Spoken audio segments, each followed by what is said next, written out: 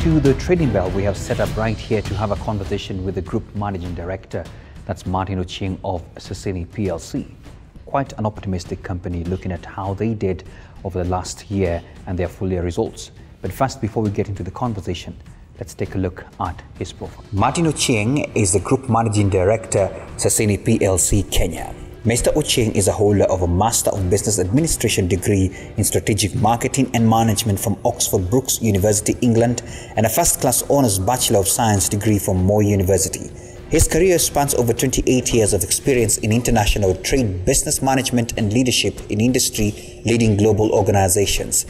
He started work from 3M Healthcare as a medical representative in charge of Western Kenya region before joining Wana Lambert in 1997 as a territory manager covering Western Kenya, Eastern Uganda and Northwestern Tanzania regions. In the early millennium, he moved with Pfizer to South Africa as head of marketing for Sub-Saharan Africa markets. He has held several leadership roles in various organizations, including KWV International as head of global marketing, at Tyco International as marketing and strategy director for Africa and Middle East region, and later as managing director for Tyco Commercial Services for the region, as CEO of GHM South Africa and as MD of SGA Kenya. He's the current chairman of the board of directors of the Global Compact Network Kenya and the auspicious of United Nations Global Compact, which is the world's leading corporate sustainable initiative, as well as a board member of the Kenya Association of Manufacturers. He joined Sasini PLC on 1st March 2019. Martin Ochieng, welcome to the show. Thank you. Thanks for having me. It's been about 3 years or so since you started on the Trading Bell? I think it's 4 years. I was last here in... yes, 3 years. It's March 2020, I think. Wow. Just as COVID was breaking out. Can you believe that? Yeah. And first of all, let me start the conversation by congratulating you and your leadership, because we were very keen to follow some of your recent events, and one of it was that you released your 2022 full year results. They're quite impressive. Congratulations on that. We'll be discussing that for now first, but before I get there, let's talk about your company Sasini and the fact that you have been quite innovative in terms of diversifying and all that kind of thing. And I'm sure shareholders will be really willing to hear what's going down there from the CEO side of things. So please go ahead. Yeah, thank you. Innovation is one of our key strategic platforms. When I came in 2019, it was basically a tea and coffee business, if you remember. Yes. We're a 71-year-old entity that has, moved ourselves into being the region's biggest agricultural business. And one of the things that has driven that is 4 or 5 years ago when we decided to delve into other crops away from tea and coffee, just to reduce our reliance on those two crops, but also to give us new revenue streams, new profit centers that we can use to then, catapult ourselves into being the continent's biggest agribusiness, which is our goal. That has worked quite well. So we went into avocado and macadamia nuts. We sell 100% of our avocados into Western Europe, Germany, Netherlands, France, and the UK. And we sell almost 90% of our macadamia nuts into North America, in the US market specifically. And then the other 10% goes to Europe as well. On top of tea and coffee that we've traditionally sold from countries in the Far East, Japan and South Korea, to America and Canada on the West, and everything in between, especially Asia. Pakistan is our biggest client and consumer, not just of Sasini tea, but Kenyan tea at large. Wow. The last time we talked, you were thinking of just getting into that business, and it's good to hear the results of what you're doing there.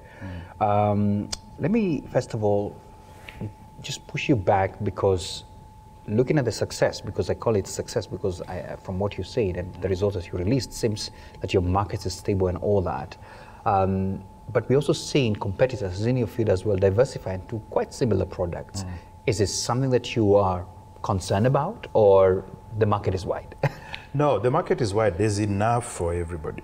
And our philosophy is, our strategy drives what we do and how we structure our organization.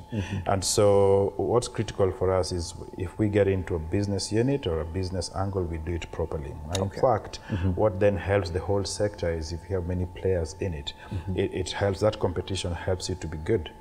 Because we have to remember that we're not doing this just for Sasini, we are doing this for the country as well. we're a big source of all this agricultural produce that we are engaged in. Kenya is the biggest exporter of black tea. Yeah. And we are, I think, in the top 10 in terms of macadamia as well. In fact, I think we are 4th after Australia and South Africa in growing and exporting macadamia. And we've been active in macadamia for a long time. We are now bigger than South Africa in exporting avocados, out of the continent. And so we can't be afraid of competition. In fact, we need more and more farmers because the benefit of the work we do is not just for the corporates and the profits we make, but the general farmer population in the outgrower schemes that we run as well. So competition is good as long as it enhances quality, it enhances the national supply of this produce globally. We are good with it. Great. So you released your results 2022, and I don't want to get into the details of it, but the question for me is, what are your key highlights? Because from the perspective of what we saw, your shareholders are happy people. Yeah, I hope they are. I mean, that's the intention, is to give them back because of the investment they put into the organization over the 71 years we've been in existence. So that performance, if I could take you back to the last time we spoke in March 2020, we had just closed our 2019 year. We'd lost close to 400 million after tax. I know. And things were looking very gloomy. COVID just hit, and we didn't know it was going to take 2 years. It did. In fact, some of the ill effects of that pandemic are still being felt in business today, in logistics, in some of the markets that we sell our products to. We then set on a new strategic platform to try and reverse the results that I found in the organization. Around 6 key pillars, driving a performance culture, seriously tackling cost containment and wastage, sharpening our commercial aspects of the way we do business, focusing on our talent, the people that work in the organization and what they do for us, because we have excellent people in the business. Being financially focused in giving these good results to make sure that we have enough to pay back to our shareholders. And lastly, doing all those things on a sustainable bedrock of sustainable business under the SDGs. And that strategy was then aimed to deliver for us from that loss of 400 million in 2019, a profit after tax we targeted of 1 billion. We achieved that in 2022, 1.5 years ahead of its target. And so now we are faced with the prospect of, what else do we do? This strategy has achieved this result. We need a new one. And so the board and management are working on one as we speak to then take us to probably double that result that we saw last year. So the key driver of the 1.2 billion we made after tax last year is our tea business was very strong, coming off improvements in quality of the tea we produce, but also driven by reduction in costs because of our mechanization program, which is one of the innovative things we did. We moved from not being mechanized at all in our tea harvesting in 2019 to 100% of our estates being mechanized in harvesting in 2022. And so that gave us some very good, not just efficiency, but cost reduction, and so that contributed to profit as well. Our coffee business was very strong that year. We sold at an average of $6.50 a kilo, some of the highest prices we've seen in the recent past. Our macadamia business finished very strongly, contributing almost 30% of that profit. And that just shows you the potential of new business if you launch it well and you target the market properly and what it can do. And that was then buoyed by our fruit business as well, going to Europe, which is beginning to stabilize now, because that's the only perishable line of products that we've got. So it's got more peculiar challenges than the other 3 lines, but we're seeing a lot of stability there. And so we are very happy with the progress we are making in all those areas. We'll continue to look at areas to diversify in to see whether there are other crops we can get into, obviously with large scale and export as the 2 drivers. I'm keen to look into your performance, of course very profitable this time round, and of course new strategy coming up as you've said. And there were certain headwinds. Of course, we came from COVID the last time we talked about. I'm sure now headwinds keep changing over and over the time. What are the challenges that you're now looking at addressing or even facing currently as we go? There are very many. First of all, let's go back to COVID. With the effects of COVID, COVID is still with us. I think a lot of people By the way, I saw numbers being released still. Yes, and if you look at them keenly, they're not good. I think the only thing that is giving us some reprieve is that a lot of us are vaccinated, and so the effect of that is now lessened. It's become a community disease, and so it's like a common cold, I think. And so, you're seeing less negative effect from it on business. But it did affect business for those 2 years that it was around. In two areas, mainly for us, is the doubling, in some cases tripling of logistic costs, especially to the west coast of the US, where we send our nuts to. Just because there's no availability of containers. A lot of containers were stuck in China because of the pandemic. And so we're starting to see those costs coming down. And we work very strongly in partnership with Maersk as our main shipping line, but with many other shipping lines as well, to manage those costs down. So that's now okay, but still a headwind.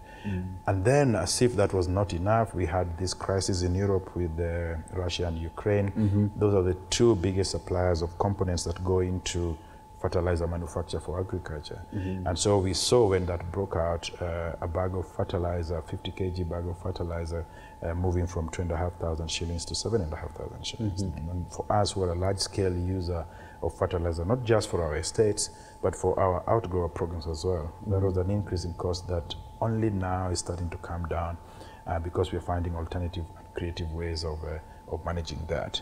And then this year we are seeing very many other challenges. We've just come off a 6-month drought from October last year to around April this year, which is the worst in 50 years. We've not seen drought that severe since 1972.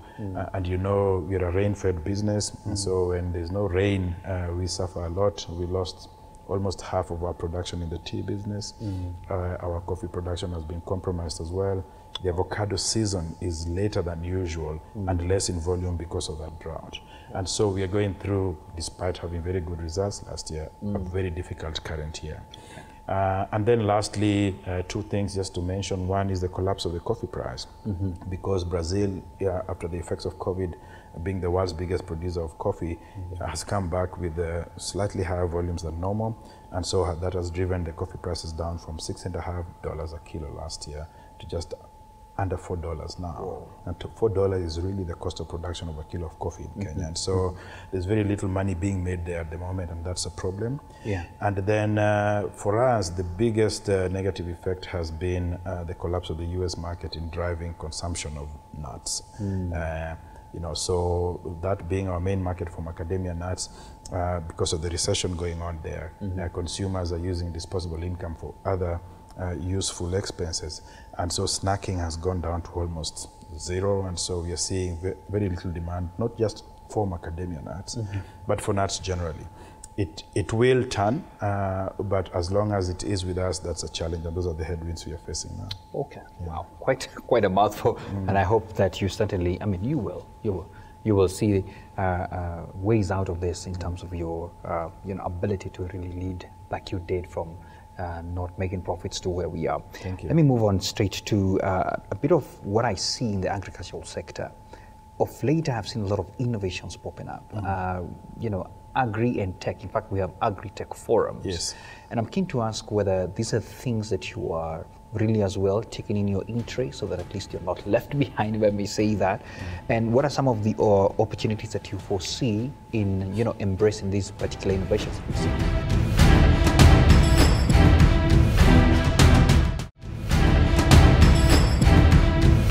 What are some of the opportunities that you foresee in embracing these particular innovations that we see? We are at the forefront of driving that. A lot of people look at agriculture and think it's just basic tilling of the land to get produce that you then convert into products to consume. There's a lot of science in there, starting from the soil science, crop science, then the production science that goes into the engineering of producing these crops, Yeah. and then converting into the art of marketing and selling into the global fields, especially if you're a global player like Sasini is. And so it is not that simple. We run our business based on data. 71 years of collecting this data gives you a plethora of things to consider, a lot of insights to look at. And so with the advancement in technology now, the analysis of this data, the deriving of insights from this data to help you make decisions around where you want that data to help you is what's driving the innovation. And we do some of them. When you do get to the answers, you think, this is really simple. Why did I think of this? I'll give you a couple of examples. Yeah. In our tea business, we've had a long history of moving our finished product from factory through warehousing in Mombasa and then into the port, into our markets. Yeah. Every time you handle tea, you reduce its quality, and so what you want to try and do is reduce the handling of that tea. And we worked with a key logistics partner, Maersk, to sort of like bypass the warehousing component in Mombasa and move tea straight from our factories to the port, reducing handling and the time that we were spending in there. And we just looked at data, and data told us we were wasting time by taking this thing to the port. And if we move the processing of the port processes from Mombasa to the factory, we could cut almost a week out. And so we've done that. Another innovative thing that we're doing now is over the years, 7 decades to be exact, we've applied fertilizer in our tea estates by broadcasting, so using your hand to sort of like spread the fertilizer. Effective, but human. And so it's fraught with error and efficiency issues. Now we're using drones. So whereas we used to, in our estates, and they're vast estates, it used to take us about 2.5 months to do the whole estate. It's taking us 11 days now using drones. Again, efficiency and cost reduction there. In our avocado business, just to give you some more examples, we are moving our pack houses closer to the market so that the transport and the perishability that comes out of long distances is then reduced. And we are looking now at putting even more pack houses very close to where the source of the fruit is. And that will help us to improve logistics, work with our partners as well, to move that fruit quicker so that we can get it to the market faster than others. In our macadamia business, we've developed our market very strongly in the US, but the US, like we're seeing this year, cannot be the only market you're exporting nuts to. And so we're exploring Asia, we're exploring Western Europe as well, again using data to see consumption and use for nuts in those markets, and to see how that can be transferred back into commerce for us as a company. So there's data everywhere. You obviously are aware of when we mechanized our tea plucking, how that drove our cost down by improving our efficiency. You're right. We'll continue to do that. Okay. This is off the cuff. When I look locally, we are importing food. And I'm talking about just the food crops we're supposed to be having here. Yeah. And I'm keen to ask you, in terms of diversification, which I appreciate because you are really diversifying, have you thought about even maize itself? And why not? Because we need it here. There's always that thought, and the challenge is thrown to us a lot by government, by players in some of these food sectors that you're talking about. I think the answer is yes, we've thought about it, and we continue to. Our challenge is we are so driven by export because that's what we've done all along. And so we become experts in production for the export market. But that doesn't mean that we don't really want to supply the local market as well. In fact, when I joined in 2019, we revamped our local supply of tea and coffee in our brands for Sasini Tea and Sasini Coffee in the local market. And now, and we decided to do it differently from the other players by packing the same export quality into those products to sell locally. And so there's a bit of our contribution into that. I think what Kenya needs to do is to identify which foods are needed to alleviate the food crisis that we have, if I could call it a crisis, and then work with companies like Sasini to see how we can help if we have available land or available technology or scale to then answer those local needs that Kenya has. So we are open to that if they make commercial sense for us. Okay. And top of mind as well, looking at us, globally, we are looked at as a food basket. I mean, in terms of our climate situation and the likes, of course, there's so many factors that, as you've addressed, are hitting us hard. But what is, do we have a lot of unexplored potential yet, in your opinion? Just looking Yeah, I from think your so. perspective? I really think so. And it may not be volumetric, as in how many avocado farmers we have, or how many people are growing a tree or three of macadamia in their backyards.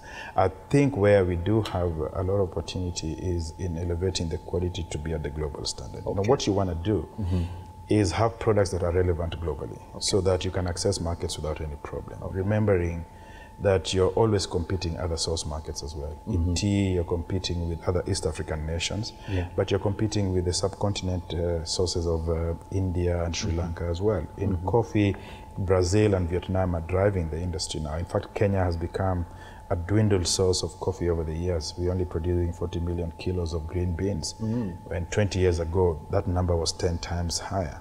So, you know, and some of the things for that is how we manage these industries, the quality we generate out of those products, and how we collectively can pull these industries together to work as a unit. Avocado is a good example where, you know, we have very stringent export rules around when you can export, what quality levels you need to reach before you export your fruit.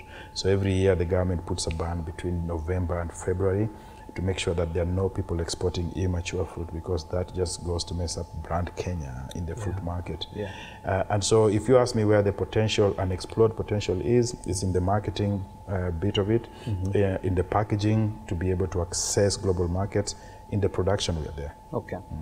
And finally, as we come to the tail end of this conversation, you sit at the global UN Global Kenya, it would be interesting to understand what you're doing at the Global Compact, especially with regards to, you know, matter sustainability and all. And I think you've spoken in the conversation how this has impacted your business, and we applaud you for that. But sitting at that particular seat, what's your mandate and what are you seeking to do with corporates that you're getting in, as well as the SMEs that you told me on the sideline are quite a number? Yeah, just very quickly, the United Nations Global Compact is the world's leading corporate sustainability program. Okay. It was initiated in the year 2000 by the then UN Secretary General Kofi Annan to help corporates like Sasini to do business responsibly. It ended up, you know, focusing on 4 key areas: respect for human rights, good labor practice in what we do, protection of the environment, and then anti-corruption as a mantra. Okay. In those 4 key areas, you've got 10 principles that drive what we need to do to achieve that. And under those 10 principles are the 17 Sustainable Development Goals. Okay. So those Sustainable Development Goals are just formulae for us to be able to act and change the declining course that the world is taking with the way business is being done now. In fact, the way business was being done 23 years ago. And so when the realization came. So the way the UN Global Compact is then organized is a UN agency that is split into what we call local networks in each of the countries. And Kenya is the strongest local network in Africa in terms of membership, in terms of the work that we do and the impact that we create. We're very proud of that, one of the top 10 in the world. Why? Because we've been very successful in driving corporates to see the need for us to be responsible in the way we run our businesses. But where we've driven most success is with SMEs. So, you know, 60% of our membership in this country is by SMEs. And why do we focus there? Because the influence of what the SMEs do on the ground level in terms of creating jobs, impacting the population with income, but more importantly, impacting either positive or negative effects into the environment is really critical. So if we can get them to see things the way we big corporates do see those things, the effect is multiplied. And so we're very proud of the work we continue to do there.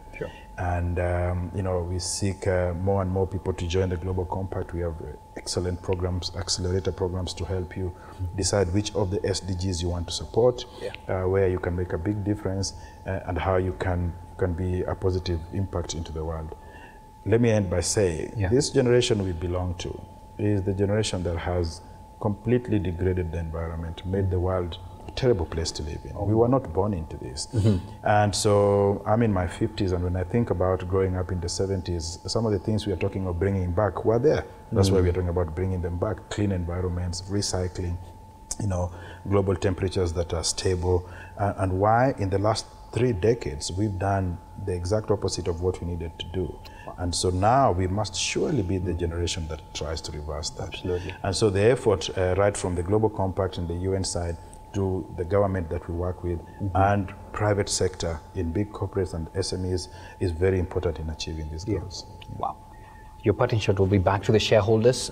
You gave them some dividends. I think you mentioned that. And Yes. I would like you to as well just highlight, maybe someone has not checked their dividends, but just highlight what you gave them. We paid our dividends sometime in early June, Yes. just because of the process of closing the year and how that takes time. Yeah. I'm very proud to say in the 4 years I've been there, we paid dividends every year. Wow. Because we've been profitable in a growing manner. Yeah. That 1.2 billion profit after tax we made last year is the highest we've made in our history, in our 70-year history. And our intention is to stay there and keep improving that by looking for better ways of doing business and generating more profit to be able to give back to the shareholders. We're very grateful for the work they do for us, the trust they give us to run this organization. And so our parting shot to them is we'll do our best to keep that flowing.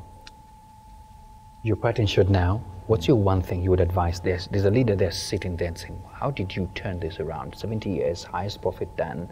What's your one thing that you could advise anybody who's probably where you were when you picked that particular position? I'd like to get that as advice as you end with your promise to shareholders. I think the biggest challenge for most business leaders is taking over an organization that is in problems. Yeah. There's no bigger problem than losing your shareholders' money. And so, what do you do when you're in a loss-making scenario, and how do you turn that around of almost 2 billion shift in a 3-4 year period? Yeah, the biggest opportunity in Sasini wasn't that it lacked strength in achieving results. We just didn't have a strong enough strategic direction to be focused. And so the first thing we did when I got there was to review that and say, where is the organization going and where does it want to go?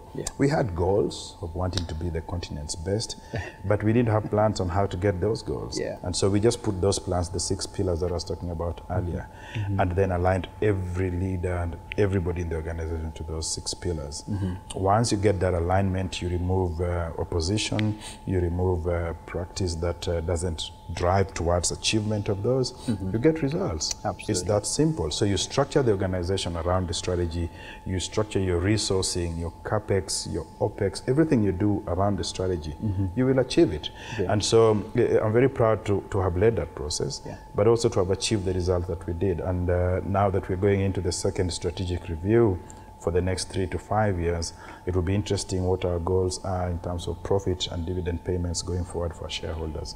I think when we release it, the market will like that. Wow. Thank you so much for your time, Martin, and congratulations. Keep doing what you're doing. There you have it. That's Martin Ochieng, and he's quite optimistic about what to expect on this particular company. I'll leave you right now to the markets.